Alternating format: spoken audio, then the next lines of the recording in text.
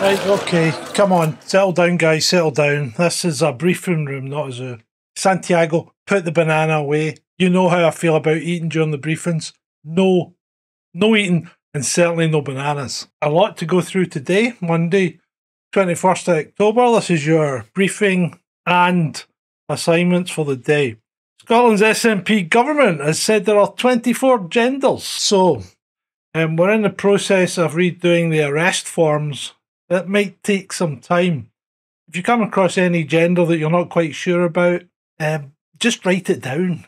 You know, if there's not a box for it, just write it down. We'll see what we can do.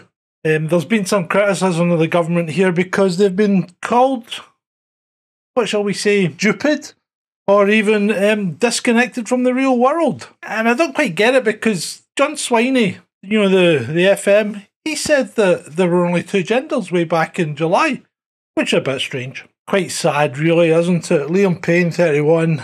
Sorry, incident in Argentina where he's died. The Super's quite keen on someone to go out there and check this out. You know, let's just say we're not quite sure. There's no foul play involved. So he said have to send the best detective out there. So Hunt, why are you getting up? No, just sit down, Hunt. He said have to send the best detective. Taggart, you and Jordan go. And by the way, the department is not paying for your whiskey this time.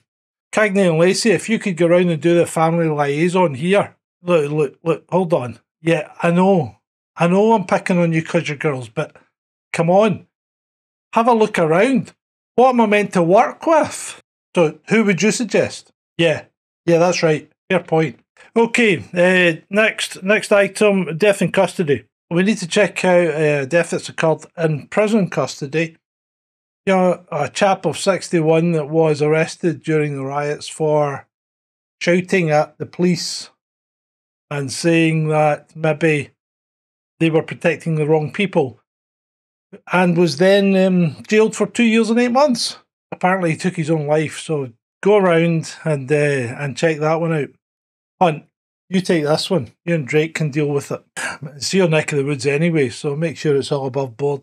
Oh, we've had reports of an illegal worker without a hygiene certificate working in McDonald's. I've got a picture to circulate, so have a look at this guy.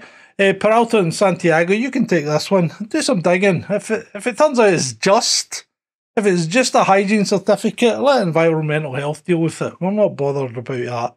Angel and Butterman, could you go down to the hospital and make sure that everyone who is going into the hospital feels well? Because apparently the hospital have asked that people that aren't feeling well haven't to come to the hospital. I'm not quite sure what the hospital's meant to be doing if people that aren't feeling well aren't meant to go. But, you know, who are we to question the higher-ups? Oh, and Angel, curb your enthusiasm a little bit this time, could you? Because two of the cells are getting painted pink. Yeah, apparently it's some kind of psychological test to see if it calms down the prisoners. So we're a bit low on cells, so don't go arresting everybody. Angel, that lollipop woman you arrested last week for stopping the traffic, Chief Inspector wants to have a word with you about that. I think you might have been a little bit overzealous, so see him after the briefing. Ah, Schneider, good of you to join us. Come in, sit down, take a weight off. Don't bother about the start time. So the US election. Apparently the Soros family's been channeling plenty of money into the Democratic Party. And in fact, Kamala has just revealed she spent $270 million in the last month, I think mainly on adverts. Whereas Trump's only about 93. So he really needs to pull the finger out and get some more spending done. Musk's super PAC has started giving money to voters, or offering money to voters, if they vote for a particular, or if they... I'm not sure if it's if they vote for a person or if they just vote. Either way, I think it's looking a bit dodgy. So this Senator Shapiro's threatening to launch a criminal investigation into this. We better go and give that a watch and brief. Carter and Regan, you go and have a look at that one. That's a kind of detective thing, isn't it? You can do that. So apparently Kamala's been kicking people out of rallies after they shouted something along the lines of Christ is King. Now, I'm not quite sure if you're allowed to shout that in a rally or not, but apparently we have to go and have a look at it, because she started talking about the right for women to do things with their bodies, and then they guys who were Christian students decided to shout this out. And then basically they got ganged up on by our supporters and flung out the venue. So I think there may have been an error of judgment on a few sides there. So we'll get that sorted out. Crockett and Tubbs, you can go and check that one out. And the motor pool have been on. Your rights to the Ferrari have been revoked. So you have to take something electric instead. Deal with it for a few days. Right, DIO sent us down a picture of a missing kid, 16-year-old that's on the loose. Hold on a minute. Oh, surely the DIO sent the wrong picture. Yeah, I disregard that, guys. I'll take that out with the DIO.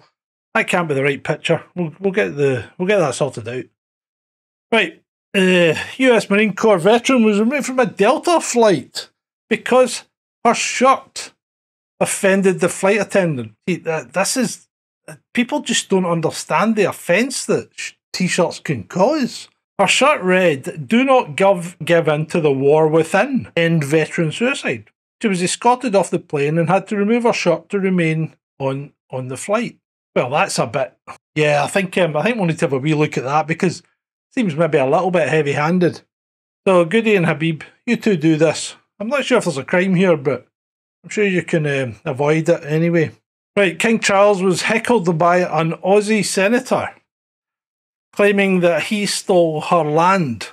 Now, I'm not quite sure what's going on here. First of all, I think that's what she said, because you know how Australians have got this habit of making everything sound like a question. So while she appears to be throwing out statements, they all sound like questions. But anyway, yeah, it might have been more convincing if she'd been an Aborigine, but I don't know how King Charles stole her land. I can't work that one out, but you know, an allegation of theft is an allegation of theft. So, Sipowitz, you and Bobby take this. At least it'll be funny for anyone listening in. Oh no, like, don't take offence, Andy. I mean, come on, we know you are not the most eloquent speaker, but I'm sure you'll get on well with the Australians. Right, that's it. That's about it. Oh, yeah, Schneider, forgot about you. Yeah, slipped in at the end there, didn't you? Yeah, you can do some report writing and help out in the bar once you finish that.